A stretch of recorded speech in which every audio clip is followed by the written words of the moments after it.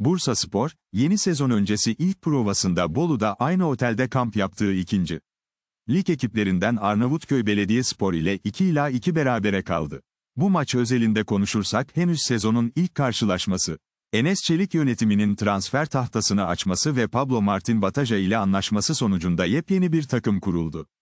Bolu'da gayet güzel bir ortamda kamp gerçekleştirildiğini söyleyelim. Hazırlık maçları tabii ki lig öncesinde her şeyi net olarak ortaya koymaz ki, bu takımın ilk defa birlikte bir maça çıktığını hatırlatalım. Ancak ipuçları da görmedik değil. Zira, Batalla'nın oynatmak istediği futbol, Bursaspor'un genlerine uygun olarak beklendiği gibi hücum futbolu.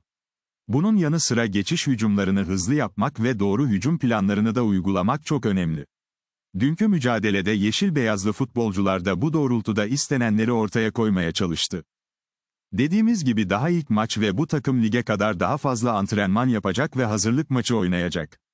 Ek olarak Ahmet İlhan, Musa ve Hamza Gül gibi tecrübeli isimler takımla daha fazla çalışacak.